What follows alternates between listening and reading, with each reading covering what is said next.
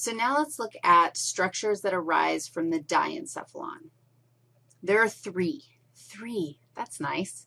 Let's make a list of them right now. First, we have the epithalamus, except I don't want to use this fun color for the epithalamus. I'm going to use the fun color for the hypothalamus. Ooh, isn't that a fun color? The hypothalamus is one of them. The epithalamus is another. And what do you suppose? Epithalamus, hypothalamus. Don't we need the thalamus? Yes. And all of these guys, mus. And all of them come from the, I'm waiting for you to say it. Just kidding. Diencephalon. Well, not really. You probably all did say it, didn't you?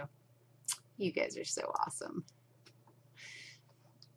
So let's talk about the epithalamus first. I don't even know if that was what I really wanted to talk about first, but look, there's one structure. All of these are as complicated as we want to make them. So we are going to definitely leave out some stuff. And we're going to know one epithalamic structure, one, and that would be the pineal gland. And the pineal gland is a gland, a structure that produces melatonin, and I'm going to color it in with green. Right there. I would say this general area is epithalamus, but all we need to know is the pineal gland. The pineal gland produces melatonin. It's actually associated with light and dark cycles. There are fibers that come directly from your eyeball to your pineal gland, giving the pineal gland information about how light and bright it is. Some critters still have like connections, light-sensitive connections on the top of their heads, like some lizards or something have a light-sensitive connection on top of their heads that feed information to the pineal gland that, again, about light and dark cycles. You don't have one of those. Your pineal gland gets its information from your eyeballs. Let's do the hypothalamus next. The hypothalamus was the super cool color. And I'm going to tell you how I have to find the hypothalamus in Wendyland. First of all, I have to find the pituitary gland. So do not be mistaken. I'm not coloring the hypothalamus. I'm coloring the pituitary gland. Pituitary gland. And the pituitary gland is a very important gland, makes a lot of very important hormones. We'll deal with that in physiology. But the pituitary gland is literally attached to the hypothalamus. Do you see, carefully now, okay, we'll do it in more of an orangey. Do you see my little tissue attachment? That attachment is called the infundibulum. And the infundibulum literally connects the pituitary gland, which is a critical gland for homeostasis and healthy physiological functioning of your body, to the hypothalamus. Once I've found pituitary and the infundibulum, I know it's connected to hypothalamus. So look at my hypothalamus. It's this area right in here. Does that work for you? Now we have epithalamus with the pineal gland. We have the hypothalamus attached to the pituitary gland through the infundibulum. And then we can attempt to grasp the thalamus. Now, the thalamus, I'm going to go, oh, it's about her. But it kind of goes bumping up into her. But look, you could take out, you could peel off all the cerebrum. And then can you imagine that you would have like a structure sitting, like peel off all the cerebrum, and now you've got a structure that's sitting there. And that's how I best visualize the thalamus. So actually, I think I took it this way. Surprise. This thing. What? Are you kidding? This is the thalamus.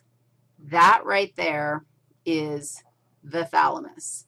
And if you imagine that sticking up inside, oh, a brain, don't you go there, that thing is actually like right in here. If we sliced it down the middle, can you see how I miss the bump? The bump is deep in there. Can you visualize that? In the brain lab, we'll actually be able to dissect sheep brains. And if you're careful, you can peel off the sheep cerebrum, and you can find this whole structure, which is your little brain stem with your midbrain-ish zone attached to it. I think that's helpful for visualizing the thalamus. Now, what do they do? Well, we already talked about the epithalamus and what it does. I'll tell you what the thalamus does. This is basically the gateway to consciousness. I think of the thalamus as like this little guy who's sitting in a booth saying to everybody that's coming through, yeah, no, you're not important, scram. We don't have time for you. No, no, we definitely don't need to be aware of the color of the wall right now. That's irrelevant information. Because think about how much information your body is constantly, how much afferent information your body is inundated with, like, constantly. And if you were aware of all of it, I mean, you'd never be able to study anywhere, like ever, because you'd hear your kids out there, and you'd hear the bird on the tree, and you'd hear the squirrel jumping through the window, and, like, you could never focus because all that information would be coming into your brain constantly. Your thalamus says, this is worthy, this is not worthy, and basically decides what goes to your cerebrum for conscious processing. If you think about this, your thalamus has, I don't know, just read it, like 12 different nuclei in it. Nuclei. It has 12 places where cell bodies are aggregated. And so they're receiving information from somewhere, and those cell bodies aggregate in the thalamus, and the thalamus decides that information came in. Do we pass it on to the next place in the brain, or do we just call it quits and stop the information right there? Most information gets stopped. There is no need to be conscious of most of the sensory stimulus that affects you or stimulates you. No need to get so stimulated. Settle down. Instead, the thalamus will take care of that. Hypothalamus, holy homeostasis.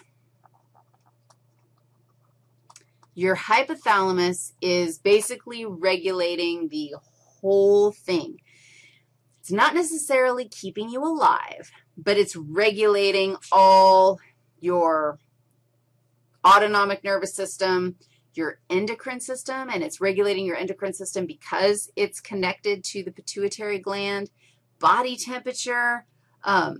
It controls emotional behavior. What?